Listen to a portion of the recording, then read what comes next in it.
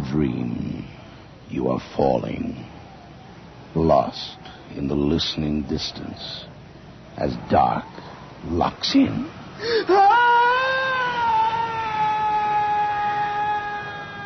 Nightfall.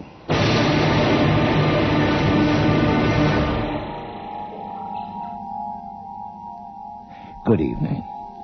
Tonight, we would request your attendance at a formal ball given to honor the most important guest of all. The setting is London.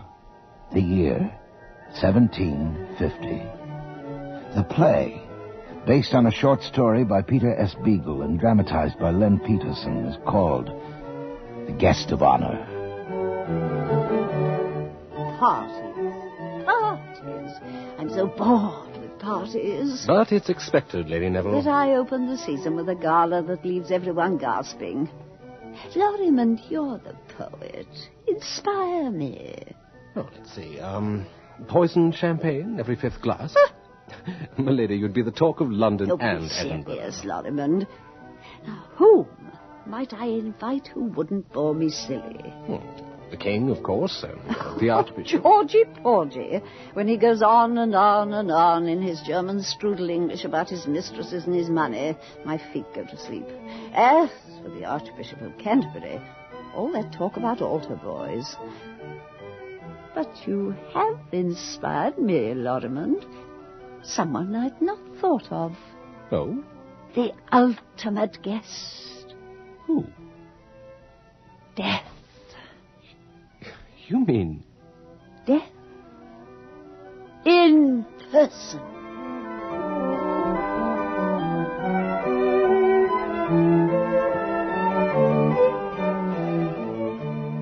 It would never have occurred to me. Such a stunning idea. Death, a party guest. Why not? At Lady Neville's next grand ball. Since her husband died, her life increasingly has been devoted to parties and balls. The leading lords of England, all eager to be invited. She's the wisest and wittiest woman in all London, Lady Neville. And I, David Lorrimond, her personal secretary and poet laureate. What a brilliant combination. Strike the King off my list, Lorrimond. His Majesty off. As you wish. Struck off. And his Queen. Caroline? Oh, that royal Teutonic wit. Boring. Ecclesiastical wit. Off the list as well. The Archbishop of Canterbury? All archbishops. And bishops. It should improve the general level of dancing. And no George Frederick Handel. No Handel on the harpsichord? Playing for his supper? Oh, his music's marvellous, but I doze. My dear Flora, this is beyond my comprehension, this break with... Ask your wisest friends if this is not rash. Inconceivable. Summon them.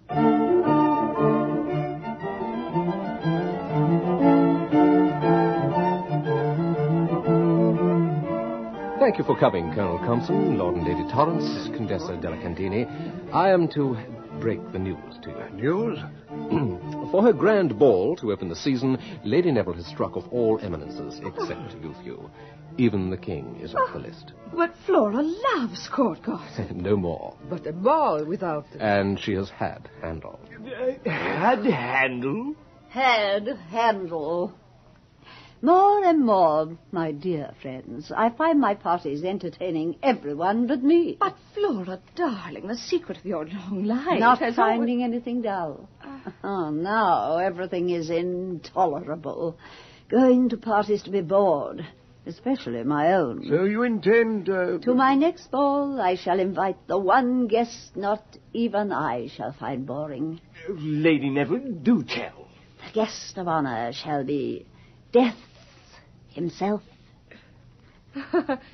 Charming. Death? Lady Neville, you are jesting. Death will come when ready. Why hurry him? Oh, Colonel Compson, if Death has plans to take any one of us on the night of my party, he will come, whether invited or not. And if he has no such plans? Then I think it will be diverting to have Death among us. And if he is in a good humour, offering us a trick or two from the beyond. Lady Neville, Death is so busy, I doubt he'll accept your invitation. No one has ever refused an invitation of mine. Well, it'll certainly be the unforgettable event of the season. Death dancing at Lady Neville's ball. One difficulty, Lady Neville. Yes, Lorimer. If sending an invitation, how do we address him? Ah. His lordship, Death?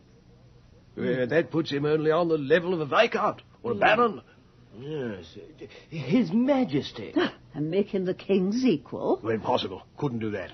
His Eminence, Death? Ah, David, so clever with words. Still, how's the invitation to reach Death? Who knows where he lives? Well, he must have a good address. Or does he live among the poor, their only friend? David Lorimer, Death may be forced to deal with poor people, but I hardly think he seeks them out. Death must be a nobleman. Well, the question remains, what street and name or number of his residence? Darrell, my hairdresser, has a sick child. He was telling me just yesterday, and sounded quite despairing. Send for him, Lorimer. We'll give him the invitation. Darrell, in turn, can give it to Death when His Eminence comes to take the brat. Must be done conventional. I see no other way. If your hairdresser refuses? Why should he? Milady, you don't think it a cruel thing to do? Lorimer, get on with it. Fetch him.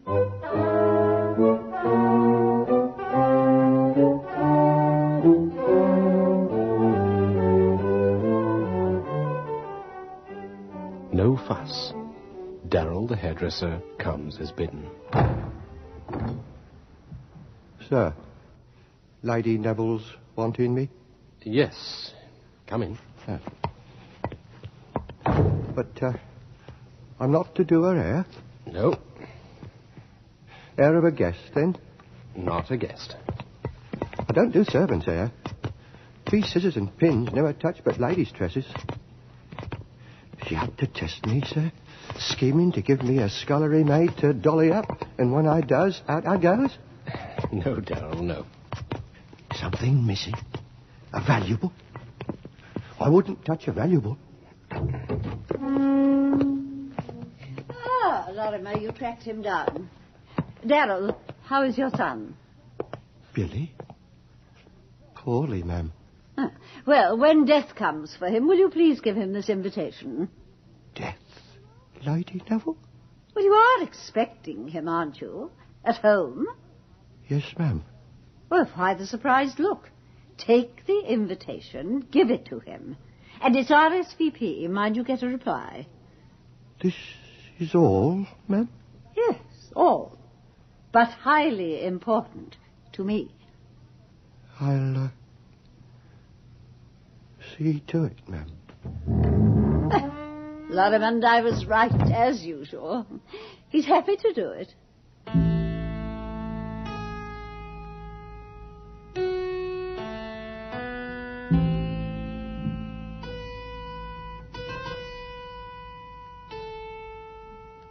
Darrell, the hairdresser, back. After only 2 days, with a small white envelope. Adam, Death gave me this. Oh, nice of you, Darrell. Thank you. Ah. Plain, tasteful calling card. Where are my glasses? Oh, you read it, Lorimer. Death will be pleased to attend Lady Neville's ball. Marvelous. Darrell, what's he like? Like? Yes. What is Death like? Death? Lorimer, call Colonel Compson from the sunroom. He must see my little triumph. Yes, Lady Neville. Now, Darrell, tell me about his manner, his looks, his dress. Death. Well, it's hard to... Oh, why, you are being tedious, Darrell. Colonel, see what I have. This communication from guess who? Yes, I am surprised. And not surprised. What could Lady Neville not demand and get? Terse, isn't it? Indeed. But a plain card. No crest, no embossing. I find that peculiar. Not as peculiar as the writing. Almost a delicate hand. Refined? Cultivated? Well, there was nothing delicate about the death I saw on the battlefield. Slashing right and left. Black-armored. Astride a black horse. Darrow, how could you be sure it was death? What did Death say? Are you trying to make fools of us? My little son. Lorimer, call the footman. But, my lady... Take this insolent fellow, give him a sound whipping, and throw him out into the street. Lady Neville, the poor man lost his son not an hour ago. And he must learn that I am not to be trifled with.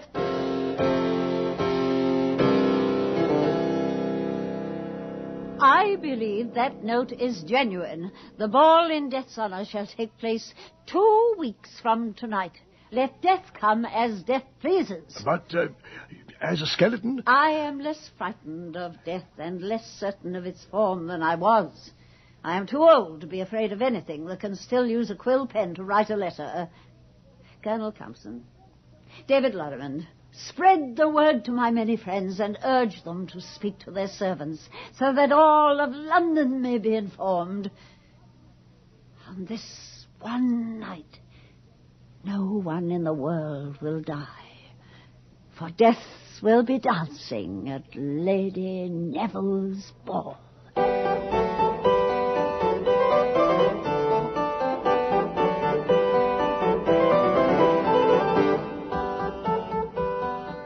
Lady Neville's Evening of Evenings.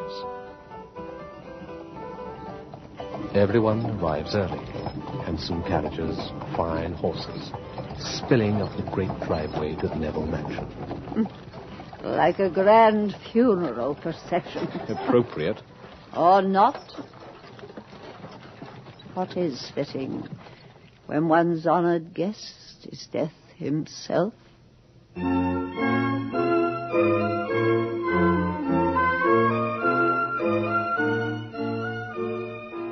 Finest musicians in London. But for all their lovely notes, not a single couple steps onto the dance floor. No young lord begs the honour of the first dance with Lady Neville.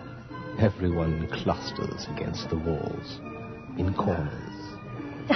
Why have they come to my party if they're afraid? I will die sooner than anyone here, but I'm not afraid. Entertaining death excites me. Excites or frightens you? Your scarf is twisted in knots and you cannot sit down without rising again. David, fetch me a glass of red wine. I brought you 7, my lady. 1 sip and you set it down and forget it. I do. Where is Death? Where indeed?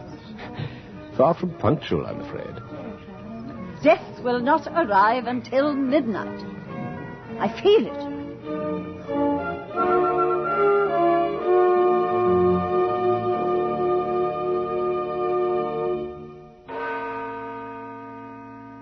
Striking midnight.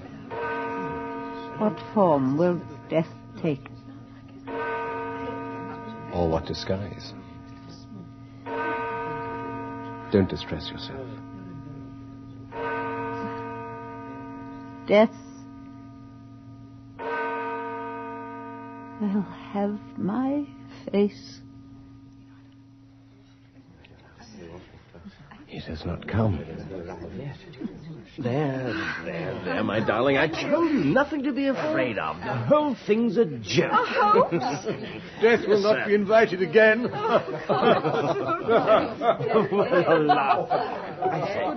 Lorimer, I am ruined. I wanted to give a ball so grand that those not invited would be publicly shamed. But how could I want to shame even their majesties? This humiliation is my reward. No.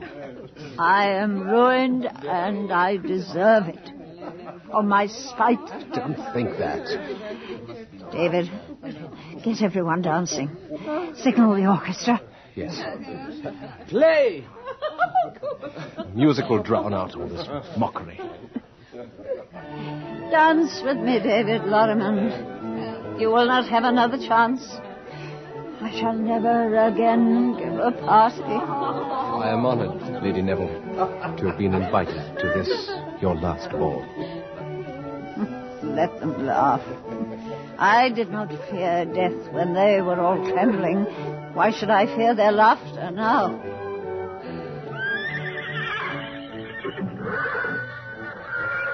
What's that? And this cool chill suddenly through the house.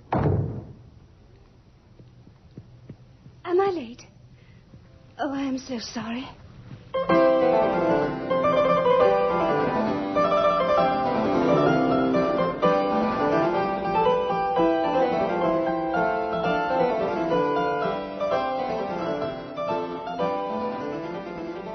Before the footman can announce her, a lovely young girl in a white dress slips gracefully into the ballroom and glances about, smiling. Can that be she? I must go and greet her. Lady Neville, be careful. Take care. How incredibly youthful, attractive, vibrant she is. Welcome, my Lady Death. You are Lady Neville. Thank you for inviting me. You honor us. I must apologize, but I'd a long way to come, and my horse is tired. Lady Death, I'll have one of the grooms feed your horses and rub them down. Oh, no. Don't anyone go near my steeds. They're not real horses, and they're very fierce. And you, milady? Real enough to accept this glass of wine? Thank you. Everyone, upon getting to know me well, finds me very real. I do not doubt it, dear Lady Death. Beautiful house you have. I wish I lived here. I shall one day. You what? Oh, I'm sorry, Lady Neville. I'm cruel without wishing to be. I'm not used to this kind of hospitality. And I do stupid things. Please forgive me. You have said nothing untoward. While you are my guest, my house is yours.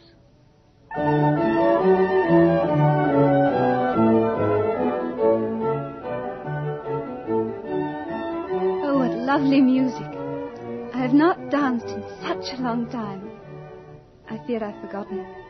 She is surprisingly shy. What is wrong with all my young lords? Why is no one stepping forward to dance with her? You wish me to? No. David, stay by me. I'm near fainting. Is it because she is deaf, that sweet young thing, that none of these gallants will chance a gavotte with her? Ah, Lady Neville, look. Not all your gallants have failed you, Colonel Compson. My dear, exquisite young lady, may I have the honor of this dance? I was hoping you'd ask, Colonel Compson. You know me? I have seen you at a distance. Some brutal encounters I've had to attend. You were magnificent, Colonel. For such a vivacious girl, I am surprised. Graceless dancing. No notion of music or rhythm. The Colonel, though, keeping his dignity and humor. But his eyes.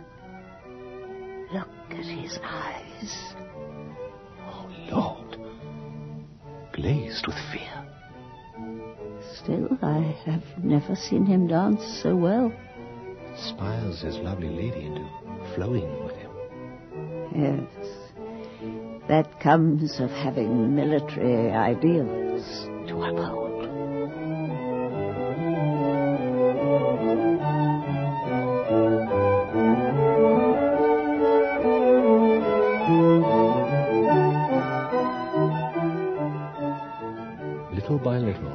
other couples overcome their fear and slip hurriedly onto the floor when death has her back to them. But no brave gallant tries to relieve Colonel Compson of his beautiful partner. Ah, I'm getting the feel of the music now.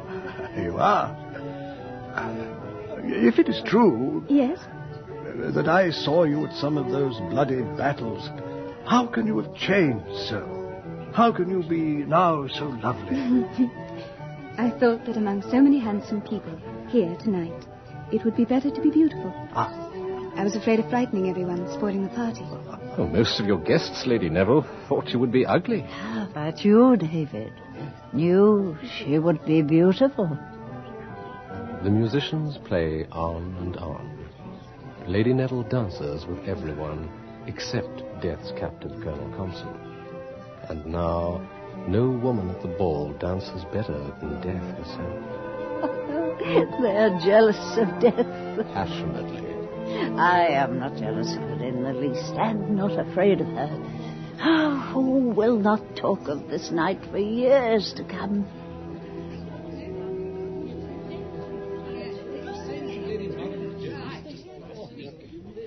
Oh. What has happened?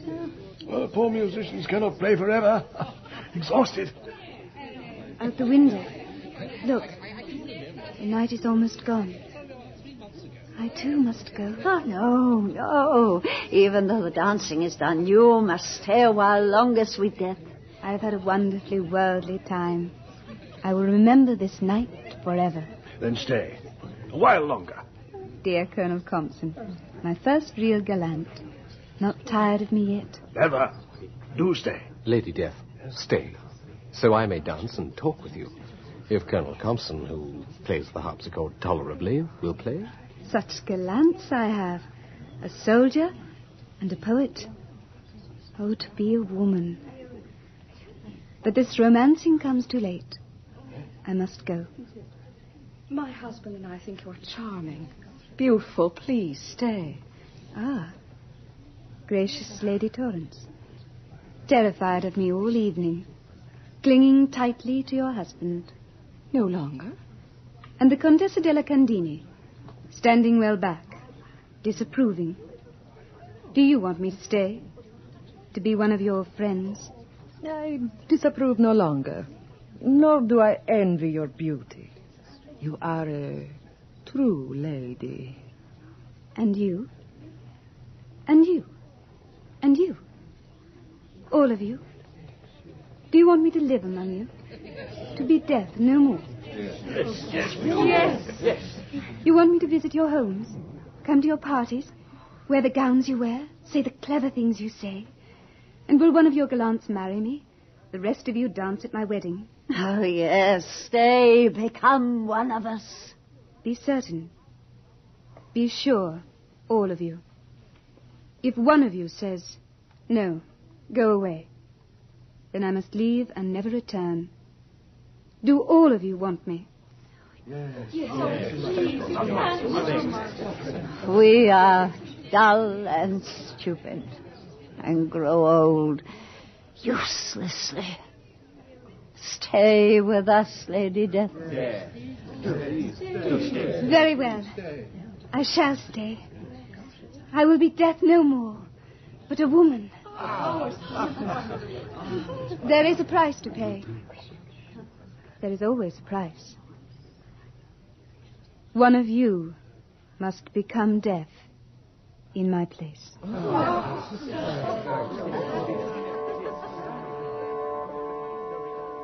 There must forever be death in the world.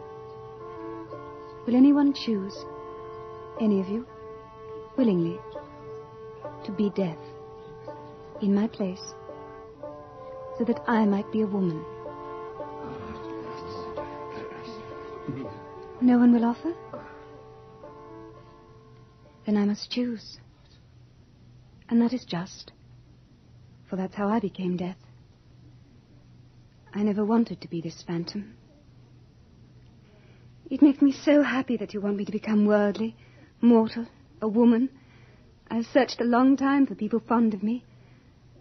Now I've only to choose someone to replace me, and it is done. The Contessa della Candini. Me? No. Death's vocation is beyond you. And not Colonel Compson of His Majesty's Household Cavalry. Too kind to become Death. The task, too cruel to him. The Colonel himself wants to die so badly. Lady Death, must you be so shrewd, so cautious?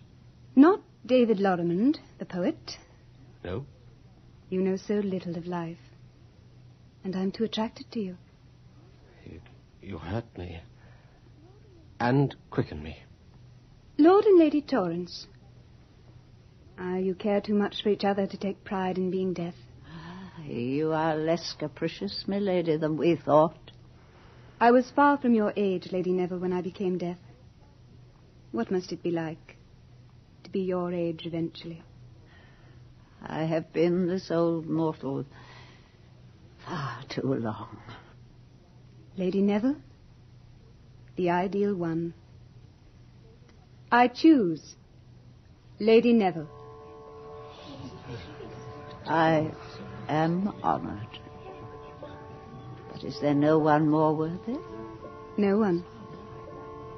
No one so weary of being a human.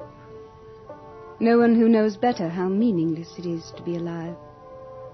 No one else, certainly not here, with the power to treat life, the life of your hairdresser's child, say, as the meaningless thing it is. Death has a heart, but so empty. And your heart, Lady Neville, empty as a dry riverbed. Not always. But yes, since widowhood. You will be content as Death, more than I. For I was very young when I became Death. Still life-hungry. But you are aged, and close to the end. Death comes toward Lady Neville, lightly, her deep eyes wide and full of the morning's red sun. Everyone else moves back. Lady Neville, pale, thin hands clenched, watches Death come toward her with graceful, dancing steps. Lady Neville, we must kiss each other. That is the way I became Death. Quickly. Quickly. Oh, I cannot wait to be alive again. You may not like it after a while. Perhaps not. I'll not be as beautiful as I am. And people will not love me as they do now. But I will be a loved and loving woman. For a while. Then die as humans die. I have done my penance. What penance? What was it you did? Why did you become Death? I don't remember. And you too will forget. In time. Lady Death is smaller, slighter than Lady Neville, and so much younger. Perhaps like a daughter Lady Neville never had. Death lifts her head to kiss the old lady's cheek. You will still be beautiful when I am ugly. Be kind to me then. I promise. Lady Neville's last human act. With dry, cracked lips, she kisses the soft, sweet-smelling cheek of young Lady Death.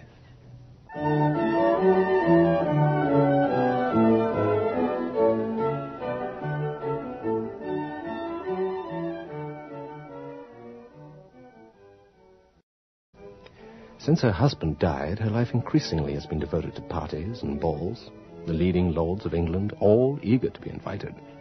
She's the wisest and wittiest woman in all London, Lady Neville. And I, David Lorrimond, her personal secretary and poet laureate. What a brilliant combination. Strike the king off my list, Lorrimond. His Majesty off. As you wish. Struck off. And his queen. Caroline? Oh, that Royal Teutonic wit. Boring. Ecclesiastical wit. Off the list as well. The Archbishop of Canterbury. All archbishops. And bishops. It should improve the general level of dancing. And no George Frederick Handel. No Handel on the harpsichord? Playing for his supper? Oh, his music's marvellous, but I doze. My dear Flora, this is beyond my comprehension, this break with... Ask your wisest friends if this is not rash. Inconceivable. Summon them!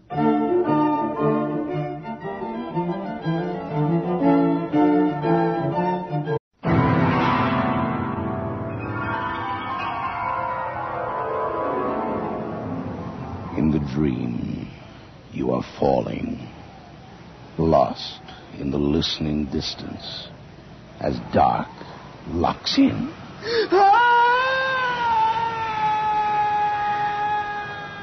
Nightfall.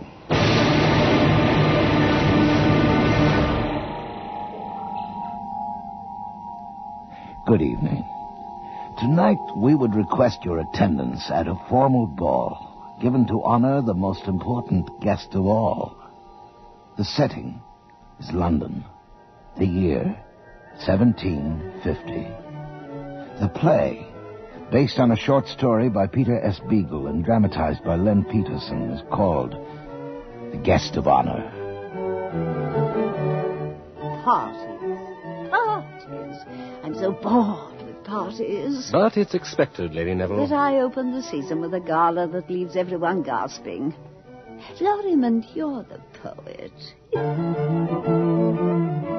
Thank you for coming, Colonel Compson, Lord and Lady Torrance, Condessa della Cantini. I am to break the news to you. News? For her grand ball to open the season, Lady Neville has struck off all eminences except you few. Even the king is off the list. But Flora loves court gossip. No more. But a ball without... And she has had Handel. Had Handel? Had Handel. More and more, my dear friends, I find my parties entertaining everyone but me. But, Flora, darling, the secret of your long life... Not finding anything dull. Oh, now everything is intolerable. Going to parties to be bored, especially my own. So you intend... To my next ball, I shall invite the one guest not even I shall find boring. Lady Neville, do tell. The guest of honor shall be Death himself. Charming. Death? Lady Neville, you are jesting. Death will come when ready. Why hurry him? Oh, Colonel Compson, if Death has plans to take any one of us on the night of my party, he will come, whether invited or not. And if he has no such plans? Then I think it will be diverting to have Death among us. And if he is in a good humor, offering us a trick or two from the beyond. Lady Neville, Death is so busy, I doubt he'll accept your invitation. No one has ever refused an invitation of mine. Well, it'll certainly be the unforgettable event of the season. Death dancing at Lady Neville's ball. One difficulty, Lady Neville. Yes, Lorrimond. If sending an invitation, how do we address him? Ah. Is Lordship Death? That puts him only on the level of a viscount or a baron. Yes, His Majesty. And make him the king's equal? Well, impossible. Couldn't do that. His Eminence Death? Ah, David, so clever with words. Still, how's the invitation to reach Death? Who knows where he lives? Well, he must have a good address. Or does he live among the poor, their only friend? David, inspire me. Oh, let's see. Poisoned champagne every fifth glass? My lady, you'd be the talk of London and Edinburgh. Yes, Lorrimond. Now, whom might I invite who wouldn't bore me silly? The king, of course, the Archbishop. Georgie Porgy, when he goes on and on and on in his German strudel English about his mistresses and his money, my feet go to sleep. As for the Archbishop of Canterbury, all that talk about altar boys. But you have inspired me, Lorrimond. Someone I'd not thought of. Oh? The ultimate guest. Who? Death. You mean Death. In person.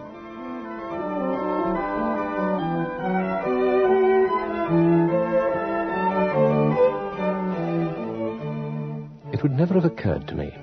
Such a stunning idea. Death, a party guest. Why not? At Lady Neville's next grand ball.